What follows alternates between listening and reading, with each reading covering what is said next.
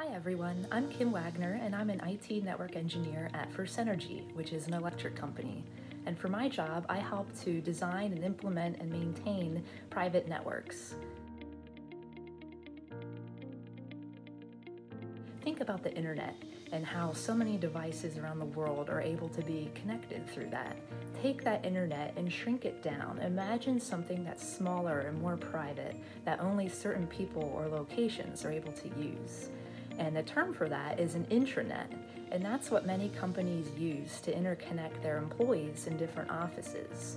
And they're using that private network to load applications that they needed to use for their job, or maybe they're using it to send emails or send chats to other employees. But what's really cool about working for an electric company is that in addition to corporate offices, we also support substations. And substations have devices that help support the electric grid. And that's where things start to get really interesting, because the electric grid obviously is a very critical infrastructure. So we have to make sure that the network there is reliable, secure, and also in compliance with government regulations. Some of my favorite things about my job are that I get to fix things and troubleshoot quite often, which is fun because I like solving puzzles. And I also like that I get to make things more efficient and find ways to improve our processes. It's really hard to predict what each day will be like. There's always something new happening.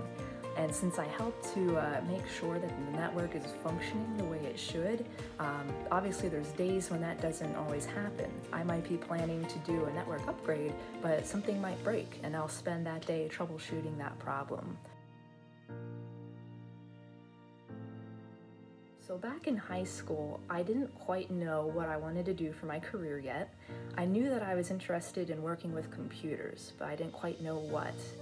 And I found out that for 11th and 12th grade, there was an opportunity to go to a career and technology center, and I ended up doing that. So I would actually take a bus every day in the afternoon to go take network technology classes at another school. Down the road, when I was having an interview for an internship, the company was actually really impressed that I went to a vocational school and college. That really helped me stand out to them, and it showed I was dedicated to learning new things.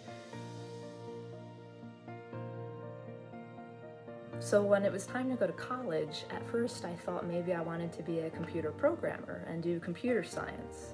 But the more I learned about that, I realized that it was a little bit too heavy in math and not quite what I was looking for. So I ended up majoring in information science and technology, which is like a really general IT field. You could do networking, like what I do now. You could do a little bit of programming. You could do databases. There's just so many different jobs out there. I actually got my first internship this summer after my freshman year. So I went to a career fair that my college was having, and they had booths there with representatives from different local companies. And that's actually how I found out about FirstEnergy. I ended up being interviewed by them for the internship, and to my surprise, I got it. So even if you feel like you don't have a lot of knowledge yet about a topic, you can still try to apply yourself. There's so much you can learn just by working on the job.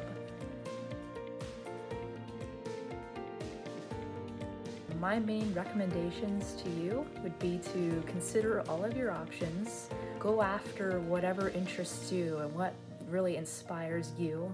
Try not to be afraid of failure, just keep pushing forward and give everything your all and just be yourself, be sincere.